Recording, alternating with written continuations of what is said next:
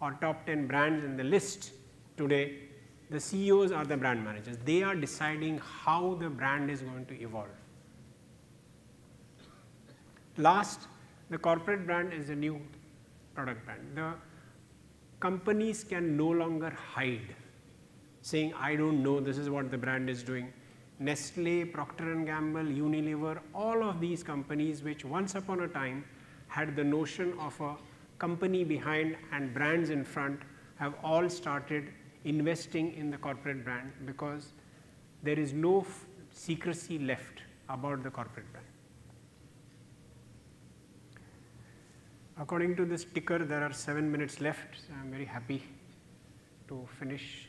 If you have any questions, you can ask now. I don't know, Nikhil, if that is allowed in your format, or if not, if you want to ask me questions later, you feel free to write to me on any of those places.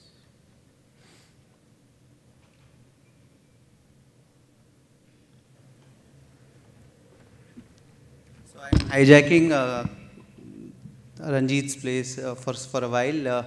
I would like to thank Mr. Kiran Khalab, and I would like to share, for the first time when I met him, I don't know whether he remembers this or not, the first sentence that he said, and which still I still remember, is he said that the primary responsibility of human being is to evolve beyond being a human being. And because he said that, you know, we are one of the species after dolphins, probably, you know, to a certain extent dolphins are aware, and self-awareness. So this still remains in my mind, and I think some of the speakers that we've had this since morning, our primary responsibility as financial advisors is to evolve beyond financial advisors. And I think we look forward to Mr. Kiran Khalab again. I have had wonderful interactions with him whenever I've met him. I request Kailash Kulkarni, Mr. Kailash Kulkarni, to come over and hand over a token of appreciation. So finally, as according to Mr. Kiran Khalab, Kailash, one of the James Bond characters of our industry, comes.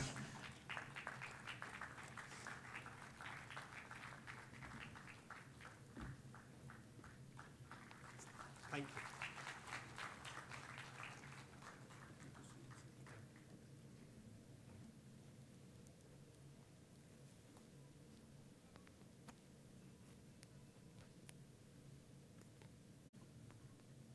I was surprised there were no questions for Kiran Khalab, because I think the more I understand about brand, the more I understand that ये सब बड़े लोग का काम है. Sir, क्या ये सच में बड़े लोग का काम है? ये सब बड़े-बड़े brands होते हैं ना. छोटे लोग IFAs कैसे brand बनेंगे? Can you answer that question? I am taking that privilege. Nobody has asked a question, but if you could explain how an IFA can be a brand.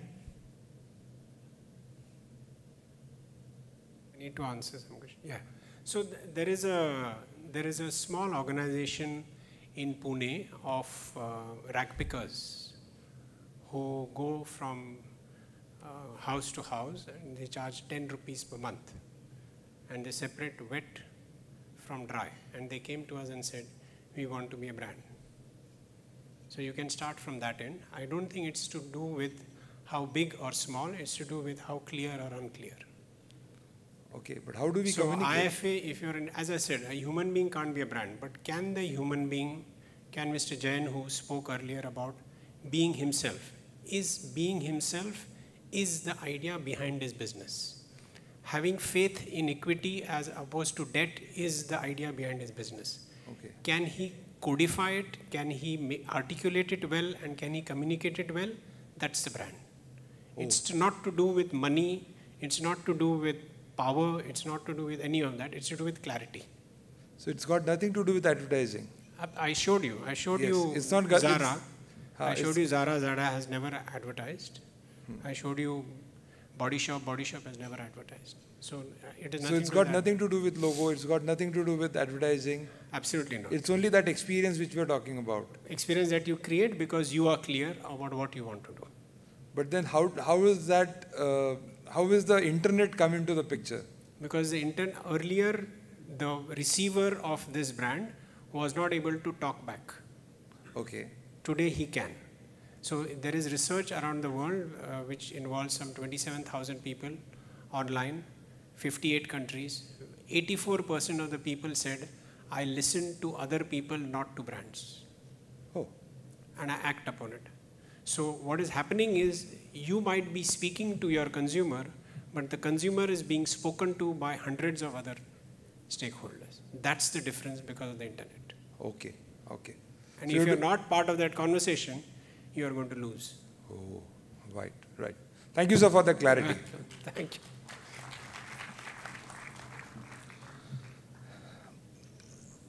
I'm doing a horrible job on time management. My apologies for that. Next, we have Himanshu Vyapak. Himanshu, where are you? Sir, come over. We'll say on time. Not many people need an introduction of Himanshu. Is the one of the key people at Deputy CEO at Reliance Capital Asset Management. In an era where people hop companies every other year, he's been there since about 11, 12 years, long stint at Reliance, and he's a member of ARN committee of AMFI. He has also been involved with other businesses across the Reliance Capital Group and has vast experience with ICICI and Escorts Finance. And he's going to talk to us about emerging trends in the mutual fund industry. Over to you, Himanshu.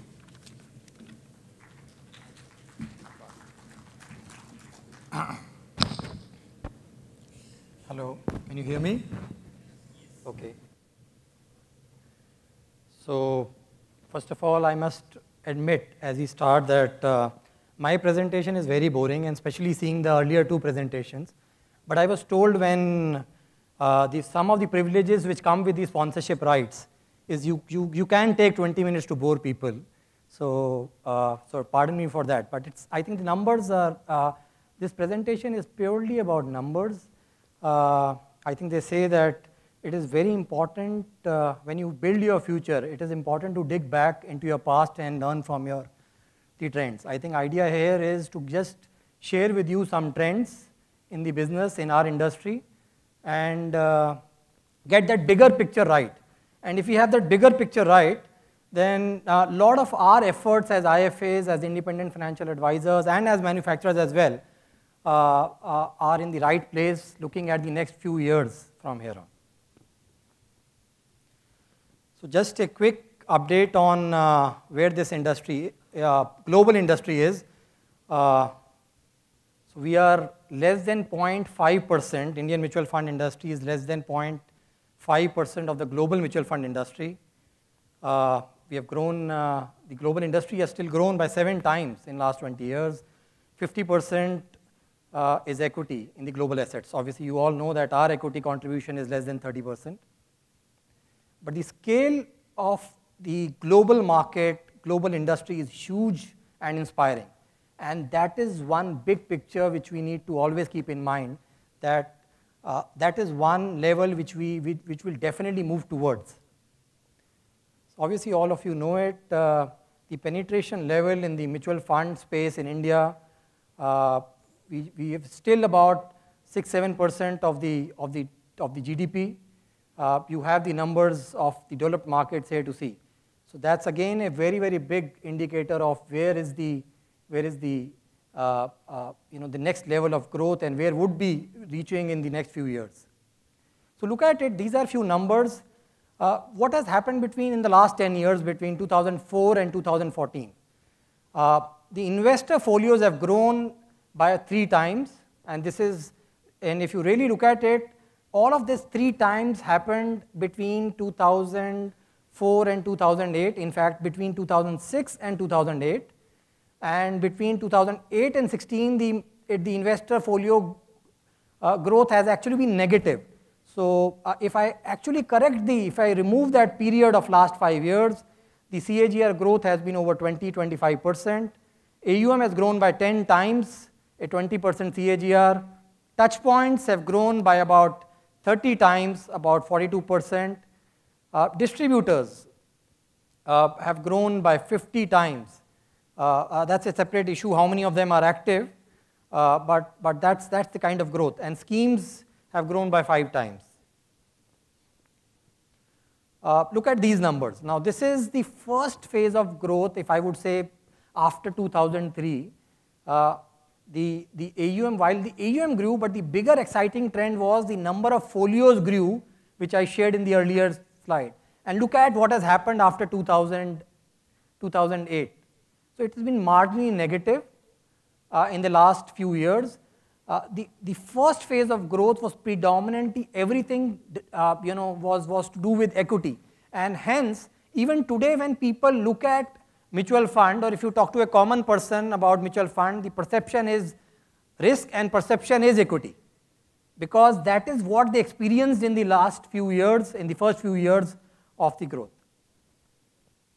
Now the point here is, how many of you feel that the next few years you could have a trajectory which is what we saw in 2003 to 8?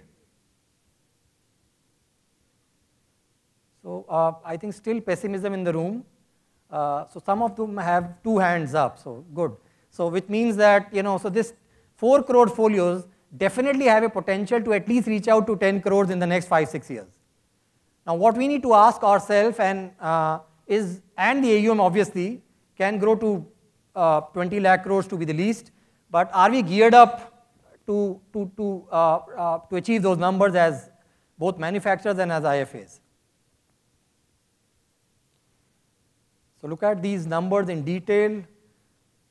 So 2001 to 2014, 10x, 25% CAGR, and the projection, at least what we feel, is it can be much more, but at least by 2020, 20 lakh crores.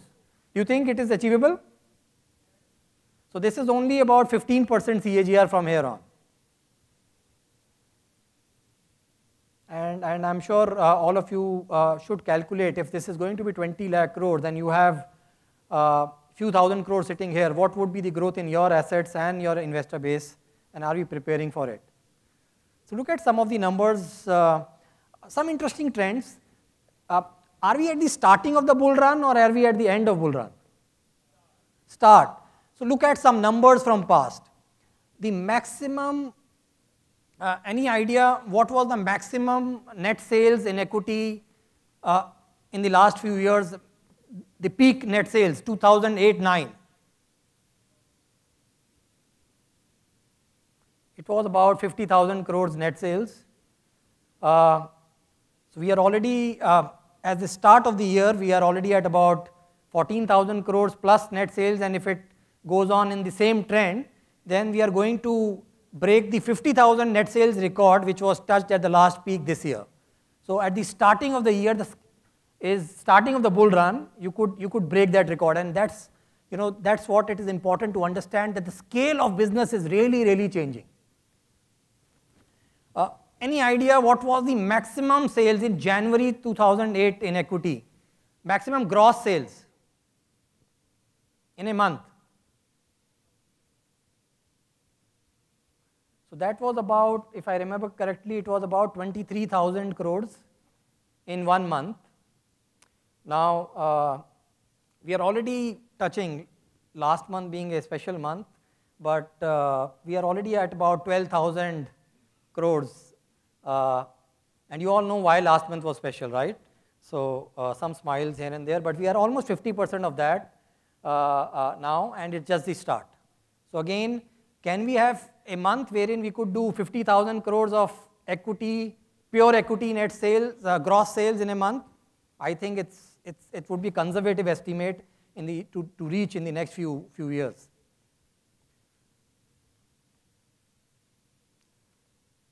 So this is the projection of, so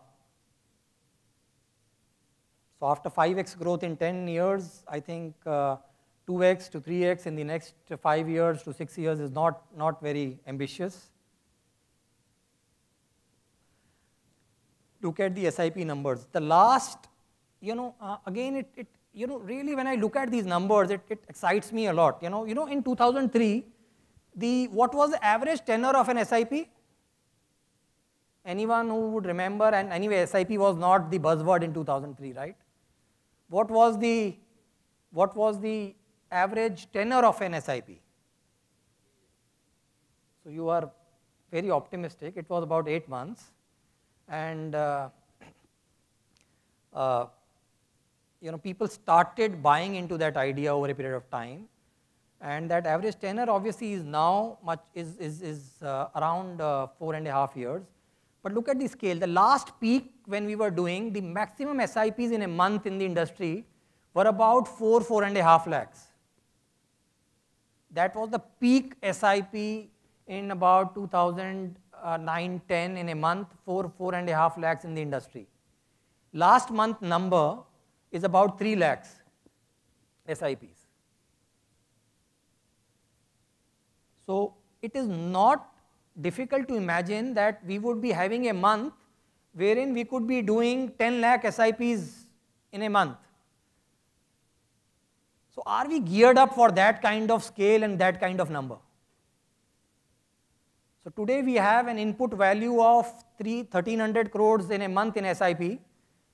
I don't think it is unreasonable to expect that in next 5 years you would be having about 7.5, 8,000 crores of SIP input value in equity only on account of SIP.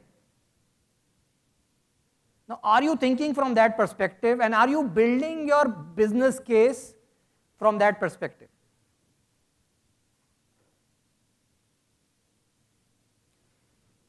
So look at how the trends reversed. It's a busy slide, and as I said, I told you in the starting that it would be boring, only numbers. But it is, it is like going to the fund manager. You, in your heart of your heart, you would know that equity is going to do well, but still you attend a lot of fund manager meets because it keeps you giving that conviction and that injection. So it's the same number here. These numbers you know it, but I am just reiterating it for your benefit. Look at how drastic and how quick the change could be. Last year, look at equity alone. Obviously, fixed income is a difficult story. I don't want to touch it right now. But look at equity. Last year, the total gross sales in equity was about 42,000 crores in the year. So, which was about 3,500 crores a month, right? This year, in the first 4 months, you have done almost that at an average of 10,000 crores a month in the first 4 months. So 3 times the number, and I know we did a conference in August last, and the topic of that conference in August, 8th August to be precise, was hope amidst despair. There was so much despair that I think the topic was this thing. And today, within such a short period of time, the numbers are that in the first 4 months, you have actually crossed the whole last year gross sales. The net sales last year, and if I remove arbitrage, that's an exciting category to be in now, but if you remove that, you were about 16,000 crores negative. You're almost reaching there in the first 4 months.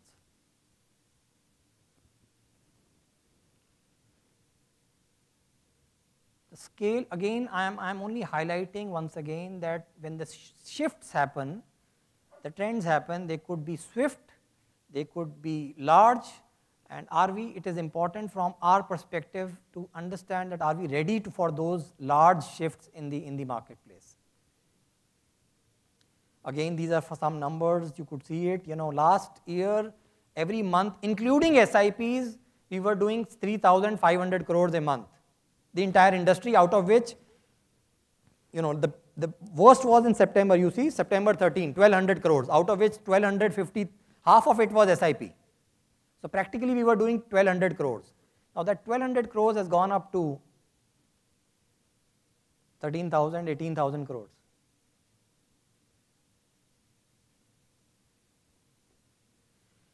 So how is IFA facing this challenge or how is this opportunity in this thing? They are consistently consolidating their position. If in the distribution space, independent financial advisors in the last 2 years have increased their market share by almost about 3%. I think you should give a round of applause to all of you. I think that's something which is heartening to see, that the model which is so aligned to the customer is finally, slowly but steadily growing, and I have no doubt in my mind that this business proportion will continue to grow in the times to come. While it is important to see, but somehow when this slide was important, again it's a busy slide, but it was important to see while the overall numbers are growing, but somehow at least in this equity space, I feel the conviction, and I might be wrong, so pardon me for that. The conviction, at least in this space on a generic basis, has been much lesser than the other peers in the distribution space for this community as at a large as a part. So look at it in this space in this year, the share of IFAs on the net sales is only about 16%.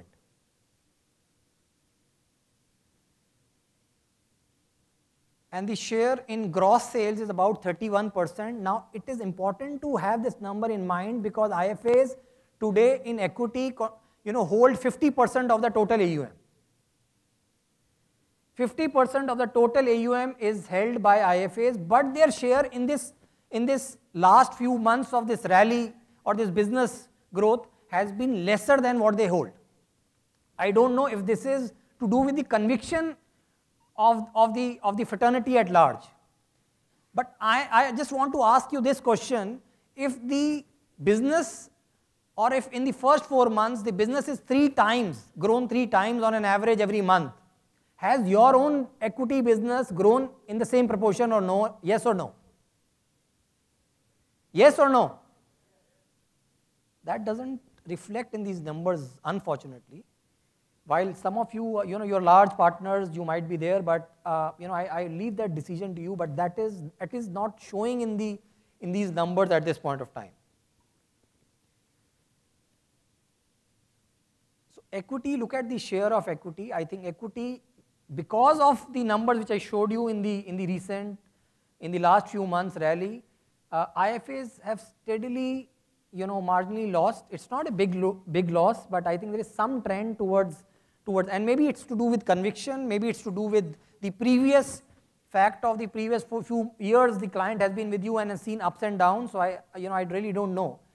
But while there is a great overall story building up, but in the last few months, we have seen this trend.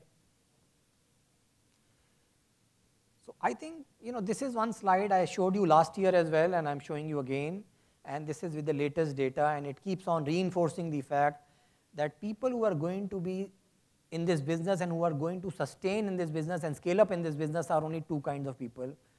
Only one in fact, who would change with time and who would upgrade, change, get these guys. There were a lot of people in this big, this white line, the ARNs between 30,000 to 70,000, all of you know why they were not successful. So, if you see the trend, the ARNs before, the maximum business is coming from ARNs who were before 2006 and the ARNs who have come in after 2008-9. People who came between 2006 and 2009, are successful. You all know the reason, right? So, and anyone who has come in between 2006-9, it's a generic statement, don't take personally, because some of them have done well as well. But the fact is that they saw very easy times and they thought that this business is too easy to be in, to make money in is very easy. So people who came in before 2006, 5 and people who came in after 2009 really had work, had the real, wanted to see the, had seen tough times and had a very conscious call of getting into the industry.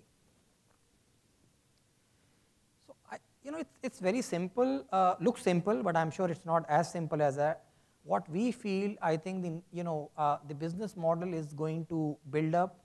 We have seen right from execution to a mix of execution and advice, and finally it will move towards now goal planning and finally into financial advisory. That's the logical growth of this business, and I keep on seeing, goal planning, financial planning, all of that coming in, and I think that's a logical way of growing this. And this would be compounded with embedded solutions, embedded advices. For people who can't get into complete advisory, it will be embedded solution products, embedded advice products which will be there. important, I think it will be for all of us in this business. I think the only edge here is knowledge, and I think we all need to continue to upgrade our knowledge skills in this thing, and that would be one big differentiator. Finally, I think technology, I'm sure,